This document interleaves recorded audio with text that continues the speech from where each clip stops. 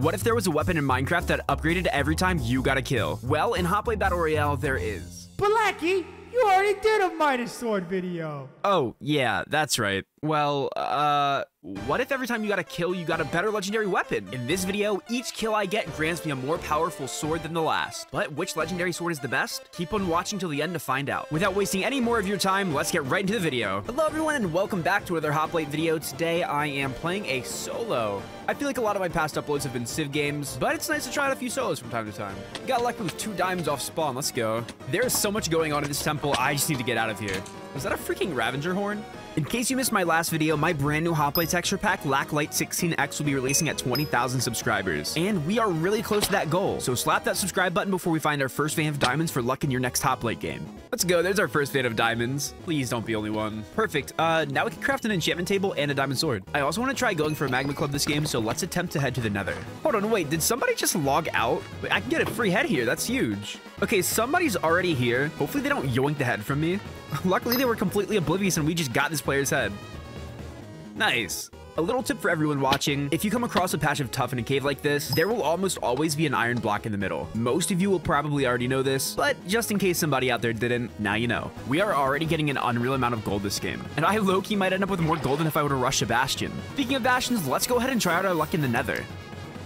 This is actually a pretty bad spot, but thankfully we at least spawned in near some magma blocks. I'm gonna make a little pit stop and try to get some quartz XP before we leave. I'm getting really bad enchantment rolls on my books, so it looks like we're gonna be leaving the nether with only sharpness 2. And that's literally all that we needed, so it's time to head back. It'd be a shame to let all of this gold go to waste, so let's go ahead and make my golden head and our golden apples. Okay, well, I donked up and I forgot to make my lights. That's alright, that just means we get to make them later. Even though grace period is ending, I still want to try to get sharpness 3 on my sword before we fight anyone. You know, just to be safe. We can make sharpness 2, but again, the enchantment rolls on the books have just been absolutely abysmal this game. And with that, I think that it's about time that we head up to the surface and fight. And what perfect timing. It looks like there's an enemy over this way by the ocean. Oh, they have a magma club. That's probably not good for us.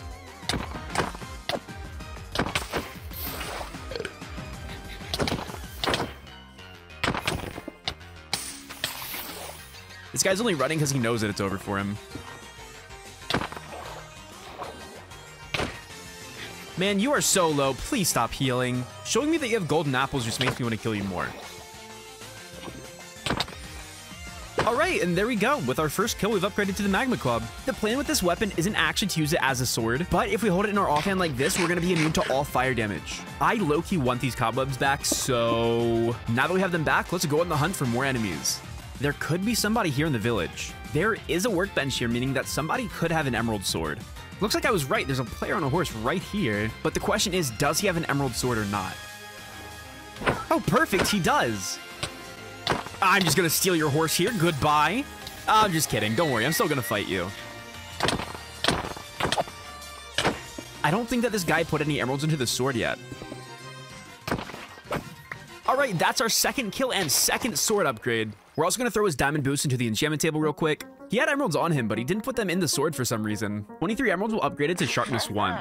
I'm thinking, because we couldn't make a sharpness 3 diamond sword, we should probably work on getting a few extra emeralds to upgrade this emerald sword to sharpness 3.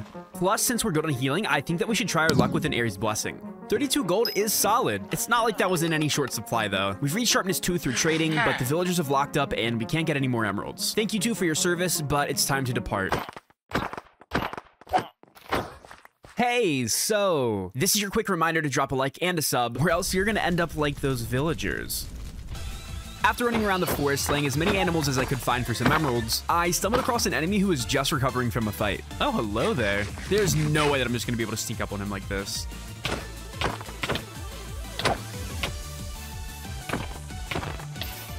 My sword!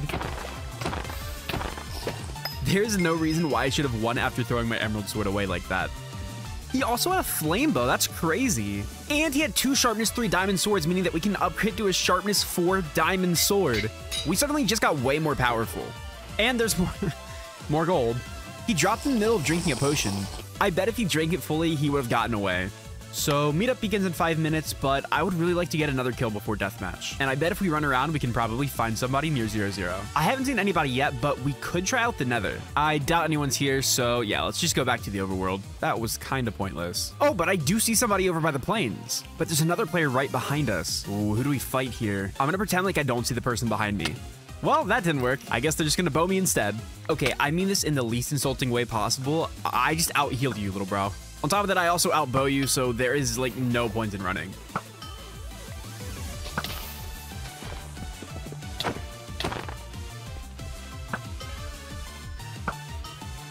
Come here!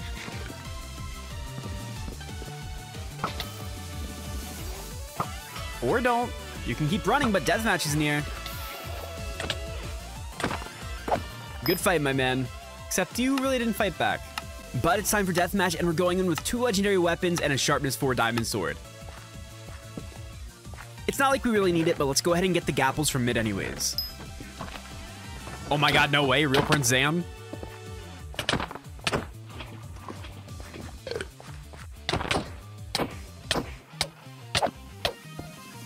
Yeah, no, you definitely are an Aussie.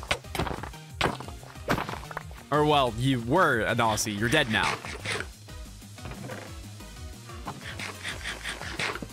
Oh my gosh, no way. The final upgrade is going to be a Midas sword? Okay, we need to get the final upgrade to this guy's Midas sword. But I don't want to get cleaned by the other guy, because he seems pretty good.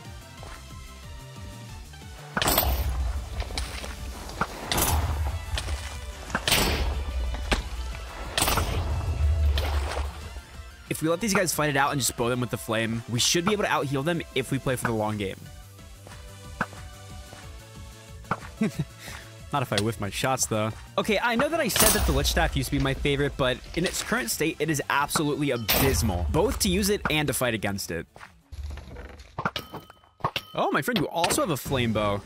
But I have the Magma Club, so I win this exchange.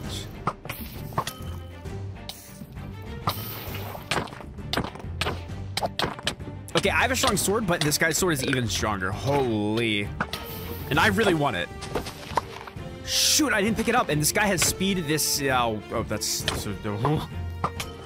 might be bad for us, guys.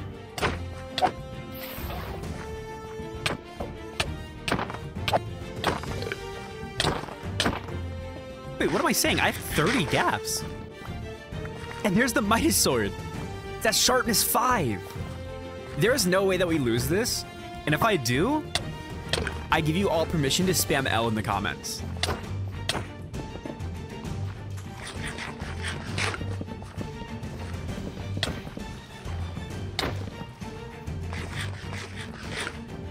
There we go. There's the Lich Staff too.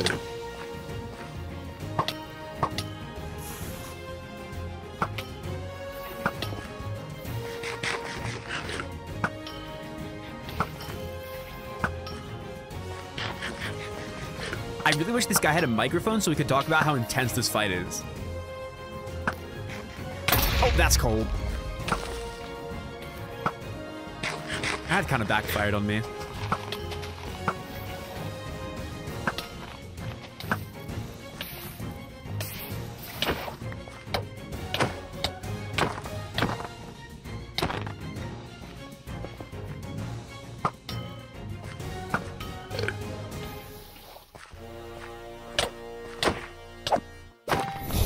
Let's go, dude! Oh my god, that was so much fun.